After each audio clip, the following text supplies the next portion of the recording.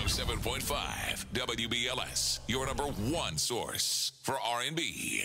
It's 107.5 WBLS. Every now and again, I get the honor and the pleasure of speaking to the Reverend Jesse Jackson in the building, everybody. And you know what? It was... Start none, won't be none. Don't start none. Won't be none. Listen, just a couple of days ago, I was on the air talking with my daughter, and we were talking about the very first time we ever voted. And I brought your name up because the first time I was old enough to vote, I voted for you for president. And I remember, we were talking about the same kind of experience she had in going with all her friends from college to the polling places, and we did the same thing for you. You were just 8, which just makes it even. But you know what? What ignited that memory was when I saw what happened at the Women's March and how important that was for her. How important it was. The power of hope. Yes. People who had lost were looking like winners. Those who were down felt they're on the way up, and those who were up on a Friday felt down. Yeah. They know they're stolen something very valuable. Yes. People's right to vote. So and the one person, one vote democracy, that's enough to win. Mm-hmm. The Electoral College is based upon the southern states counting us in slavery as a part of their right for parity. And so Hillary won the campaign. And while Trump is the captain of the ship, the wind will determine where it goes. We are the wind of hope. Right. We're the wind of change. So we're not blowing backwards. You being there that day, what was going through your mind having been a part of so many marches? Well, what was going through my mind really was the 63 March. I just left jail, as so many of my classmates had. We were facing jail, and some had been beaten, others were in the hospital.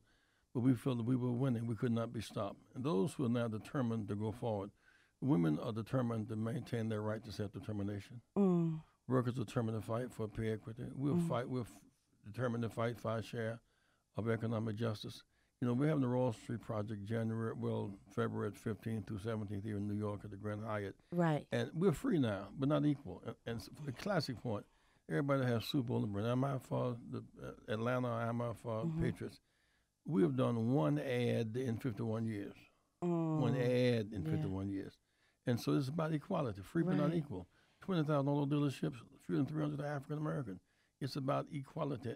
Our share of pension funds, state pension funds, and county pension funds, and federal pension funds, and labor and church. And yet those are the monies that make way for hedge fund trillionaires who buy up whole towns. And so we want to fight for our share of capital. Right. Now, in your opinion, after, I'm so glad you brought that up, equality, Trump's immigration order threat to cut funding to sanctified cities, isn't this like unusually violent? You okay? Yeah. I'm just fine. Don't come up and make this no emergency. People choke every now and then. Go right on, girl. You're all right. I want them to say, what you do to our reverend. All right. But I think it's unusually violent. Don't you think that the tone he's taking? Well, and the tone, the good thing happened that the Mexican president decided not to come to visit Trump. It says that a man from a small country can have non-negotiable dignity. Some things are not for sale. Right. Your dignity is not for sale. You have the money, you have the guns, but I have my dignity. My dignity is not for sale. And here we have 15 million, Trump threatening to deport 15 million people. Children's crying, am I going to lose Reverend? Am I going to lose my mom and my dad? Who's going to have to go home? But now even they're bringing up the children who are born here. He said give them, 3 or 4 weeks before he decides whether they have to go back as well. That's unconstitutional and it's immoral. But let's go a step further. I think that what's happening is that cities are mobilizing because Trump is threatening to cut off resources to whole cities. Oh, yeah. Because the whole workers were in sanctuary. Immigrants were in, and let us not forget, Jesus went to Egypt as an immigrant. He was a refugee. The Herod threatened to do genocide against the firstborn babies, and Mary and Joseph took him to Egypt as a refugee, as an immigrant. And so we know something about immigrants and people fleeing for their lives. And people left that border. And why build a bridge between us and Mexico We share 2,000 miles of border with Mexico. 2/3 of this hemisphere, 2/3 is Spanish speaking. English is a minority language in our hemisphere. We need Mexico, our neighbors. Right. They're our neighbors. But in your opinion, what would you say is the percentage of possibility of that really happening? Well, in some sense, they're beginning to round up the process right now. It's a real possibility. There's going to be some drawback too. People are going to fight back. But the Congress has to be involved in this. Right. Trump is not king. But again, I repeat that while he has been crowned as the king or the captain of the ship, the wind will determine which way the ship goes. Right. We are the wind of hope. We are that wind. We will not go back. In 1955, Rosa Parks in Montgomery, the governor and the mayor, everybody was against her, but she had the wind of hope behind her. Right. And the wind prevailed. And in Birmingham, we didn't have any elected officials. We had the wind with us. And I think the wind of new possibilities, workers fighting for pay equity and women fighting for gender equality, we fighting for racial justice, Black Lives Matter, we are not going back. Right. So what can we do now? Because we got the power of social media. We had the march. What do we do now, Reverend? First of all, most fights must be fought at the local level when the crowds are not there. For example, New York has, as a state, you only have one day to vote. You should have multiple days to vote. Early voting, they call it. Second, the 18-year-olds should be automatically registered to vote. Right.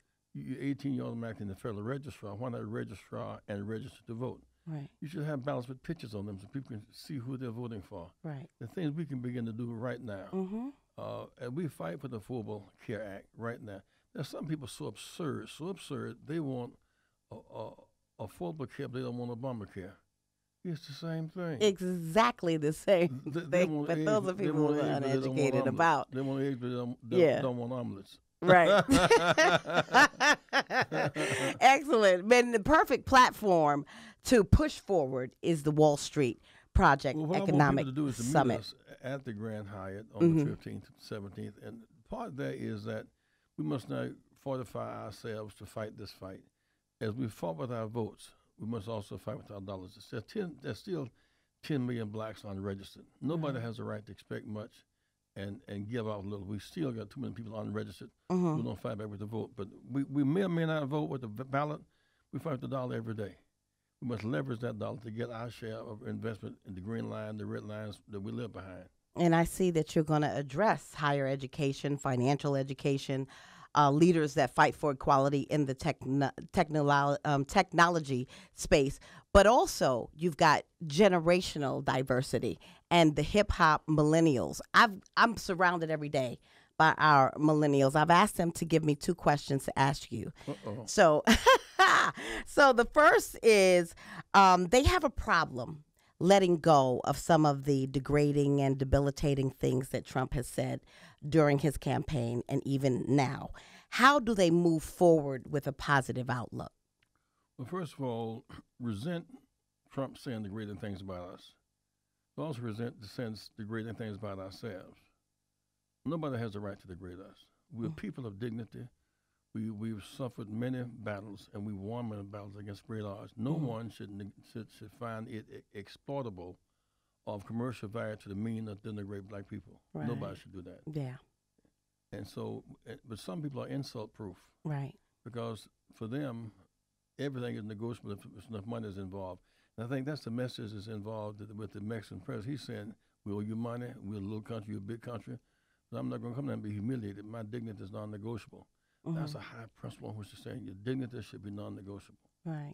So how the way that they move forward is to let it go and do some of the things that you're saying that we need to put into action, these calls to action. What I'm trying to say is that in insult, don't be insult-proof. Know when you're insulted, but know that strong minds break strong chains. Don't self-degrade. Don't self-destruct. Don't self-destroy. Study diligently. Learn to think like you dribble a basketball. Learn to think coherently like you rap. Because in the day's world, science, technology, engineering, art, and math, STEAM really does matter. One dimension of our work would be to bring in young people we're trying to get 1,000 churches to begin to teach in their churches apps and codes to our youth. Teach financial literacy so they can begin to think about how do you in save and invest, not just how you spend and glut. How do you invest and save? Every time I say, black people spend $1 trillion a year. That's not brave. If you spend that much and broke, you should be ashamed, not proud. Right. If you got that much, you ought to be bragging about how much of it you saved and invested and how much you spent. And they can get further information at the Wall Street Project Economic Summit. It is the 20th annual Rainbow Push Summit. You can call 646-569-5889 or go to rainbowpushwallstreetproject.org. Another question they had for you was, they always see a very, very, very serious side of Dr. King. They wanted to know, did you all joke on each other? Did you all play games? Did you play cards? Did you play, what did you do for fun? Well, we used to crack on each other. Really? Because I couldn't play whist with them because I lost my last whist game. I was 6. And I lost because I was 6. That's the only reason I lost. No, Dr. King was a very well-rounded person, very, very smart, but also could laugh a lot. Right. And could play a lot. Very bright, but also a lot of courage. I like to remind young people that Dr. King did finish high school at 15. He finished college at 19. Yes. He got his seminary degree at 22 and his PhD at 26. He was ready for the bear. And so while fun has its place, he was more serious than funny, but certainly could take a joke and could laugh. Wow, just like you. Yes. Oh boy. I've learned. 646-569-5889 is where you can call, or you can go to rainbowpushwallstreetproject.org to find out more information about the Wall Street Project Economic Summit. Remember that deep water does not drown you. Say it again. Deep water does not drown you. No. You drown when you stop kicking. When you stop kicking. Don't stop kicking. That's right. Don't stop kicking, y'all. Keep hope alive. It's going to be at the Grand Hyatt, February 15th to the 17th, the Wall Street Project Economic Summit, 646-569-5889. Don't stop kicking, Reverend Jackson.